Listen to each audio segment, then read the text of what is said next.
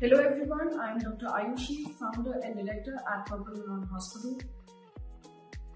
So when I say regeneration, it means to tickle the body's inherent mechanism to heal itself through any trauma in terms of stem cells, IV nutraceutical, by supplying the body an armor it requires to fight and heal itself, because our body has tremendous capacity to heal itself. It's just that we have to provide the armor, the armamentarium to our body, which can be a stem cell, which can be nutrition.